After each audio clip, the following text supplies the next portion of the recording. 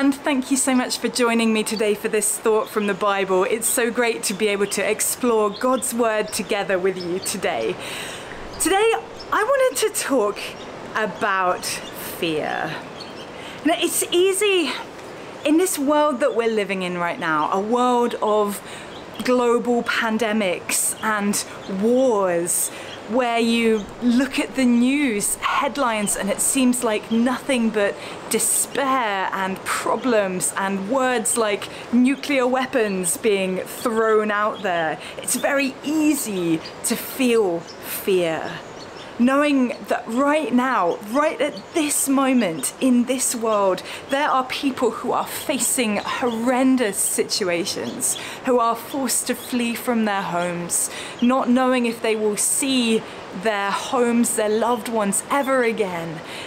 These kind of situations are happening all around the world. There is suffering, there is pain, there is so very much to be afraid of. And sometimes it is hard not to feel just a little bit overwhelmed by it all.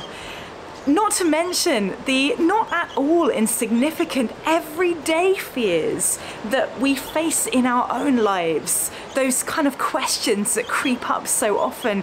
What will the future bring? How am I going to provide for my family when I don't have any money? When I don't know what job I'm going to be doing in the next weeks or months or years? What should I be doing with my life? What do I do about this giant spider that's crawling toward me on the floor? A very real possibility here in Liberia, I can tell you. All of those things are very real fears that can creep into our lives, that can be things that we experience every single day. And no matter how big or how small those things may seem, they are still significant fears in your own life. And they are things that need to be addressed. So last week, we talked about this point in the history of the Israelites, where they had found themselves on the border of this promised land, the land that God had promised to them that they would take, that they would occupy, that would be theirs. And so they sent this group of 12 scouts in to have a look around, and 10 of them returned saying, nope, no way. The people who live there are powerful, the cities are fortified, and they are very large. Now, honestly, those are some quite reasonable arguments. The people there were powerful. There were cities with massive walls. They were fortified. It seemed like a hard task. And at first, they recognized that. But their arguments start to get a little bit more ridiculous the more they dwell on their fear, until we read this in Numbers chapter 13, verses 32 to 33. Those 10 scouts spread among the Israelites a bad report about the land they had explored. They said, "The land we explored devours those living in it." Suddenly not such a good land anymore as they'd reported at first. All of the people, not just some, all of the people we saw there are of great size. We saw the Nephilim there. We seemed like grasshoppers in our own eyes, and we looked the same to them. Fear has this horrible habit of distorting truth. It goes from, well, this is too hard for us, to this land devours any person who so much as sets foot in it. We're only grasshoppers. What can we do? The more that you dwell on the thing that you fear, that situation, that problem, the bigger it will grow. It will distort your thinking, until it's all that you can think about, until those logical arguments are gone and replaced with the fantastic that is not even true, but it's all that you can think about, and you can't see a way through what you're facing anymore. As I read through this story this time, it made me wonder, were Joshua and Caleb, the other two scouts, were they some kind of like superhuman Israelites? Did they not feel any fear at all? Honestly, I doubt it. I think that they would have felt the very same apprehension as those other 10 scouts. I'm sure that they would have entered the land and looked at these walled, fortified cities and the battles that they knew would have to come, and felt quite nervous about it. See, it is okay to feel fear. It is something that all of us face, but we can choose whether or not we dwell on that thing that we fear until it becomes an absolutely insurmountable obstacle, just as it did for those 10 scouts. Or we can respond like Joshua and Caleb did in Numbers chapter 14, verses 7 to 9. Just listen to the different tone that this report takes.